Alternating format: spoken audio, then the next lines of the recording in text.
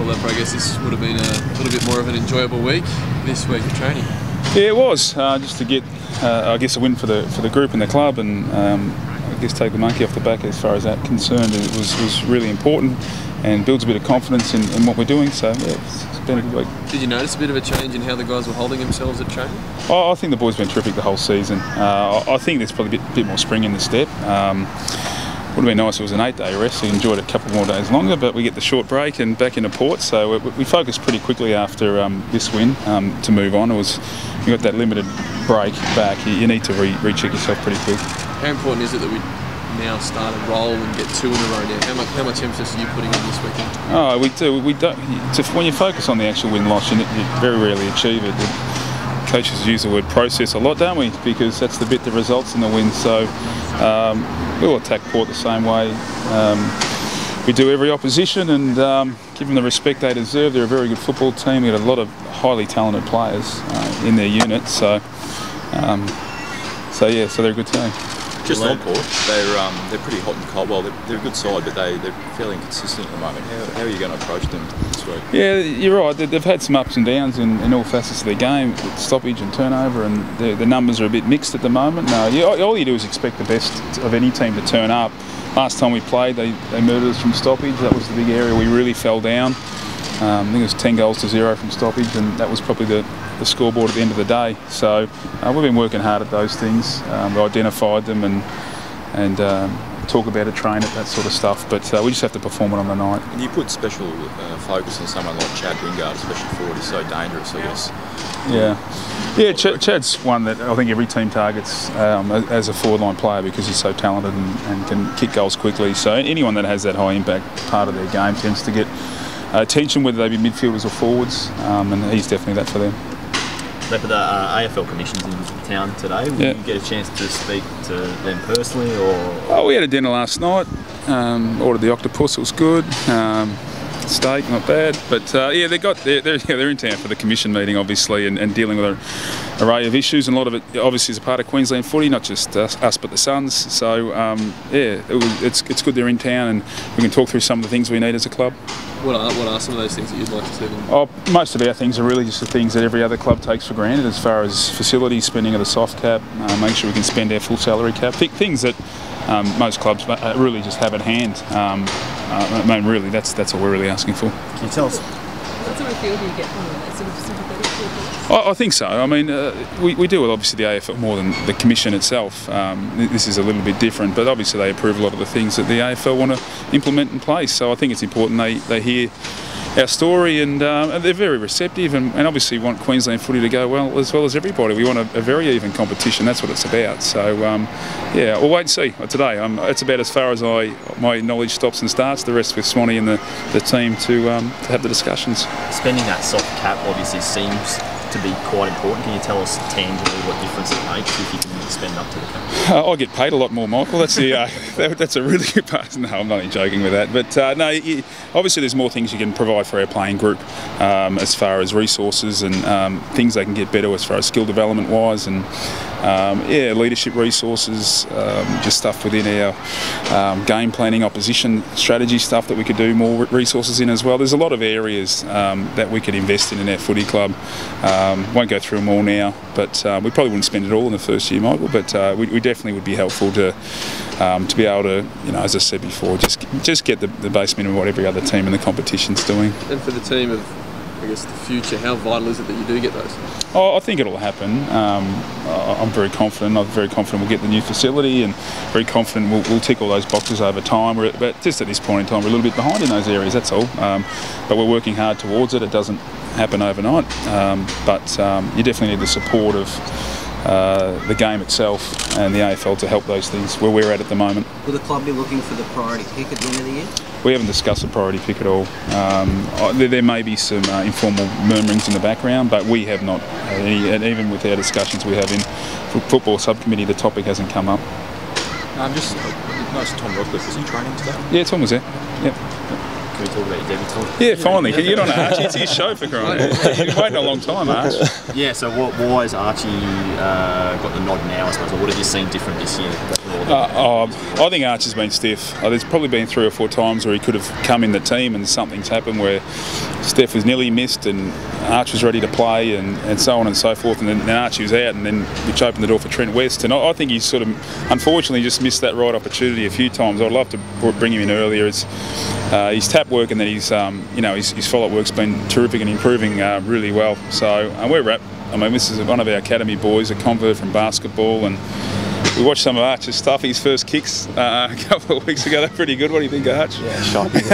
Pretty lucky to hit my foot, actually. So, yeah, that was good. What's been the biggest learning curve for you, Archie, coming from that rugby and basketball background? Is it the kicking? It's probably just, continuity in gameplay. All these boys had, that 10 years experience before I joined the sport, and then, sort of learn this game style and where to run just sort of instinctively it was the biggest challenge. But, I'm getting better with each game I play. It's funny that this has actually been a blur these past couple of years because,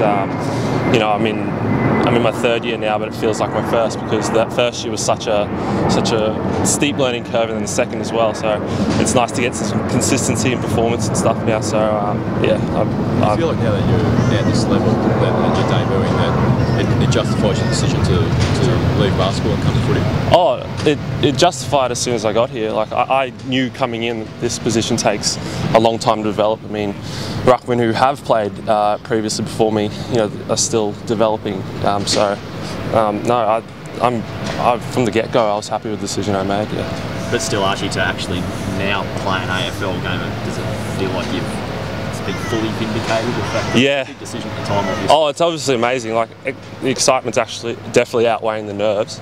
I'm more excited just to run out with the older boys who I've been training all pre-season with and training all during the week with, but actually join the same field as them. That's the most exciting thing about all of this. Yeah. Who do you look up to in that team? Like who sort of mentored you through? Who are you mirroring? Well, you've got to say the ruckman because we spend so much time together. So Trent West and Steph Martin have been great, and Matty Leuenberger early on, but really.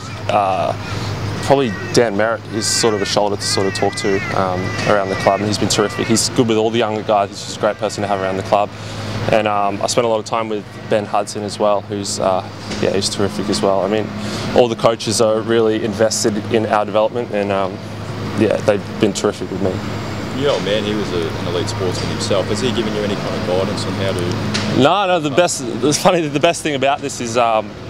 This is something I can say was all me. I mean, there was always that in basketball that, he's your dad, you got the height from him. But it's funny, I reckon most of my athleticism comes from my mum, to be honest. But yes, when we do talk about it, it's pretty, I just tell him how I'm going and how much I'm loving it here. And he's pretty supportive of that. What's he like with footy? Does he know much about it? He knows, nothing about it. Yeah, so.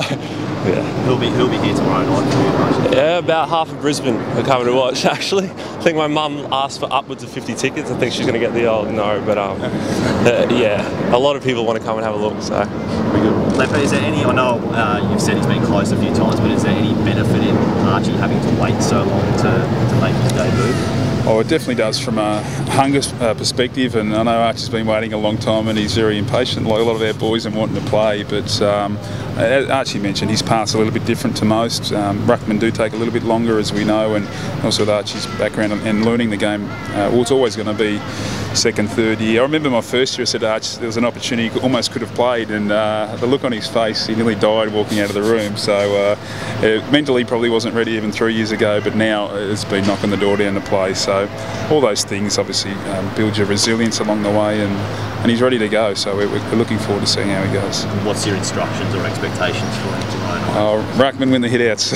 That's it, and support your midfielders, and that's all you have to do. It's a very unique role to ruck. It's obviously it's very different to most other positions, and it's a specialist position, and Archers should have confidence doing it because he's been doing it well at the next level down. So Archie, what made you actually choose that AFL path? Well, initially it was to improve basketball. I opted out of going as a 17, just graduated to college because you can have an extra year with how late they finish overseas. So I thought I'd play the summer program in the academy as a bit of fitness, really. And then from there, I was playing in a winning NEFLS team. I ended up in my 8th game of football, I won a NEFL premiership. So it just grabbed me, and the opportunity to stay here, stay with my family. I was way too immature to move overseas and live in another country. Probably still am, but yeah. So I just sort of developed a passion for the game, and I love what I do. Going towards the end of the year now, what kind of goals are you setting yourself? What's the target for the last few games of the season? Well, it's all about winning as many games as we can for us. We have got some issues as far as the injury front started to hit. I think we've got 7 or 8 season enders now, and I think our reserves have about 6 guys running around there this week. So there is some dripping back, and as you see, we had 5 changes. So a lot of those are all 1 to 2 weekers. So there will be some guys coming back. But yeah, we've got to keep our list together. Just be excited about winning some games of footy. I mean, obviously there's nothing in September for us, and but just enjoy that winning feeling and fight for it, and fight for those wins. I mean, we're not the sort of club that plays for anything beyond winning or what's happening in the future, so you don't have to worry about that. But really for us, it's about if our midfield, and particularly our midfield and our leaders within there, stay strong and give our young forwards good opportunity, we can have some excitement and really worry opposition. Sam Skinner's setback serious at all? We're unsure yet. It's a very emotional time for Sam and all of us, really. I mean, I feel I did a knee at 17 like Sam and came up here, and it can be a lonely place, rehab. We're hopeful there's nothing more than just a minor setback, but adding to the emotion of being told you're playing and then you heard it and then to miss, but we'll have scans back to hopefully take out anything that's serious. But yeah, pretty emotional time for Sam and myself and the club, just to, after that long rehab, you could imagine what it feels like to miss out right on the death nail. So hopeful for good news, Michael.